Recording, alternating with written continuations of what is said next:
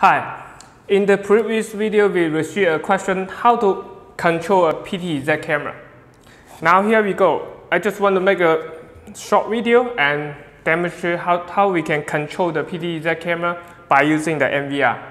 This is the basic setup. We got the PTZ camera online and we are using a little bit special setup. This is the 300-meter Ethernet cable. And this is the special PoE switch, so you can send the power and data up to 800 meter, but we choose the 300 meter because there's power budget.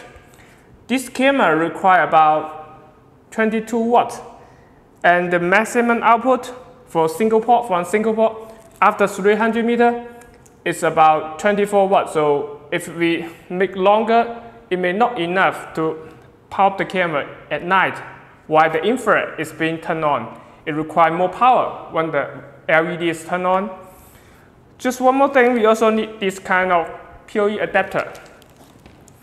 Even this switch can send neutral long distance PoE, power and data, but for this camera, this is just the regular PoE PTZ camera. So it requires adapter to return the signal.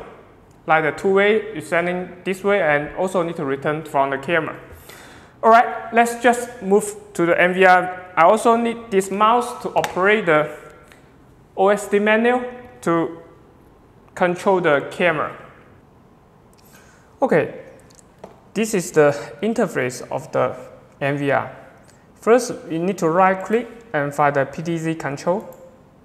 And this is the panel to control the pan-tilt zoom camera. Here we got the zoom in, zoom out, the basic function, zoom out. We also can zoom in. And we have turn left, right, up and down. Also, here we can adjust the speed of the moving. If we want the camera to moving more slowly, you can set to 1.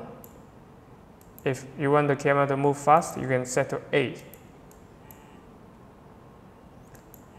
Alright, there's one very important feature we call preset. For example, if you want to monitor the gate, the main gate, you can just set the zoom, property zoom, and the direction to facing to the this window. And I'm going to add this point as a preset point. Alright, after I play with the camera and I may go to the other direction and I just call star, you see the camera will return to exactly the same place. Alright, that will be pretty much for all the video today. Alright, that's all for today's video. If you have any question, please post the comment section below. Have a nice day.